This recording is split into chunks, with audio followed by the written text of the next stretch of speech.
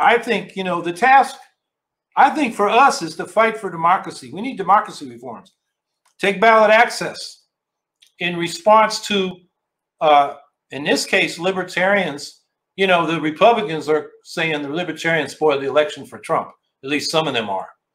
So Arkansas, for example, raised the ballot petition requirement. And Greens now in Arkansas are scrambling to get their petition in before that higher standard takes effect.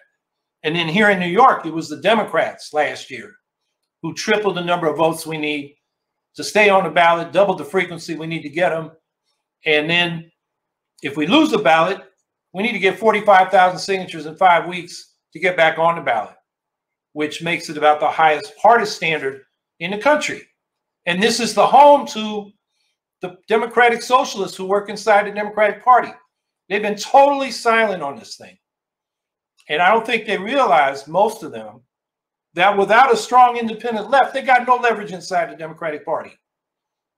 You know, people are demonstrating all over the country right now in support of the Palestinians. You think Biden cares? They don't. It's, you know, people will demonstrate to go home, and Biden knows most of those people are going to vote for him instead of whatever the right-wing Republican comes up in 4 years. So we really got to fight for really federal legislation to have a fair ballot access standard for all federal elections. John Conyers used to have a bill in the late 80s and up to the late 90s. And it would be a fraction of what we now have to get on the ballot. And you got to realize this country is off the charts and how hard it is to get on the ballot. You want to run as an independent or a new party candidate, in most states, it's thousands or tens of thousands of signatures. In my state, it's 3,500. You got to get in that 5-week window. In Florida, it's over 10,000. Illinois, it's over 15,000. Georgia, over 20,000. Alabama, over 30,000. Indiana, over 40,000. You want to run as an independent for the House of Commons in the United Kingdom? 10 signatures. You want to run for Parliament as independent in New Zealand? 2 signatures. Australia, it's 50. Canada, it's 100. Unless you're in one of those northern, really rural districts, it's 50. And here it's thousands or tens of thousands. So, you know, the U.S. likes to say they're the leader of democracy. They're not. They don't allow choices. And the other problem is winner-take-all elections. Single-member district plurality winner. So whoever gets the plurality gets all the power.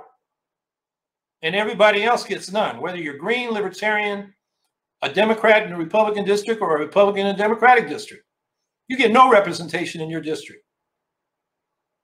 95% of state legislative and congressional races are not competitive because they gerrymander the seats. So they're safe. So the politicians pick their voters, not the voters picking the politicians. And these politicians inherit their seats. They don't earn them.